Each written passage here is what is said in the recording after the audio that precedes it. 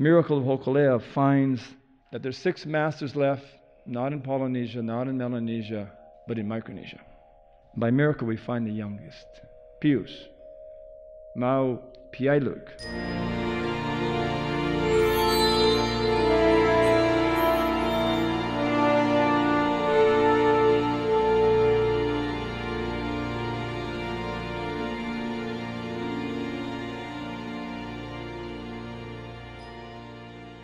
But even the greater miracle was Ma when he came back for 30 years and took every one of us, yanked you through the window of time into the old ocean.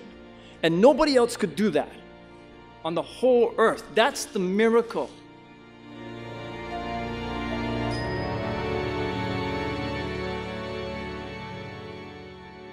Then he stayed with us and trained us, never went home, never left our side, so that we wouldn't die at sea.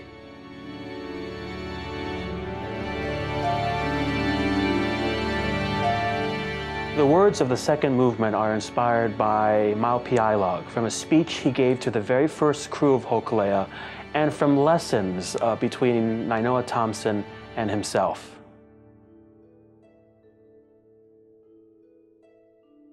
Mau came from Sarawak to Hawaii, and he spent a year with Nainoa. And they'd go out most every night, and they'd look at the stars. And Mau would name them, and Nainoa would repeat it. And they named the rising point of the stars and the setting point of the stars, which is key to a star compass, so you can get your direction at sea.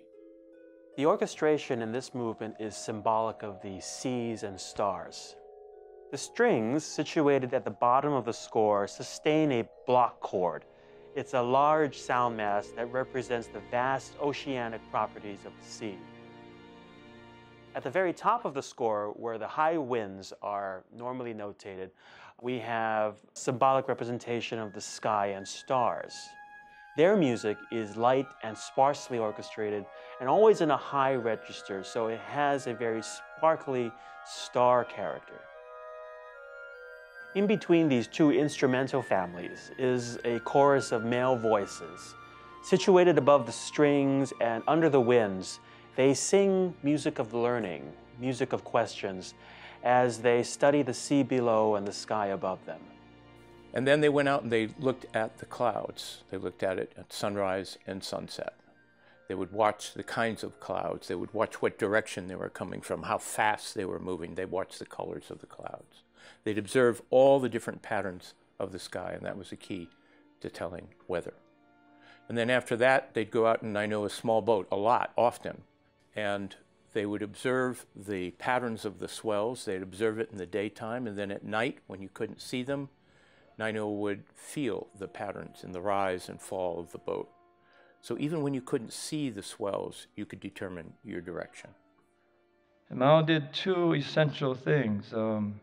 He came, brought back our ancestral knowledge and skill and courage and intelligence and brilliance, and he sailed HOKULE'A, 2,500 miles, open ocean, first time in 600 years, pulled Tahiti out of the sea, and started this whole process of lighting the candle of hope that Native people have a place and that they're going to find their own way.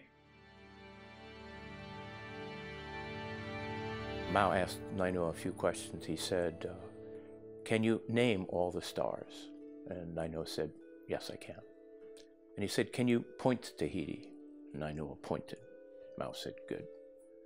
And then Mau said, can you see the island? And that confused Nainoa a little bit because you can't see Tahiti from Hawaii.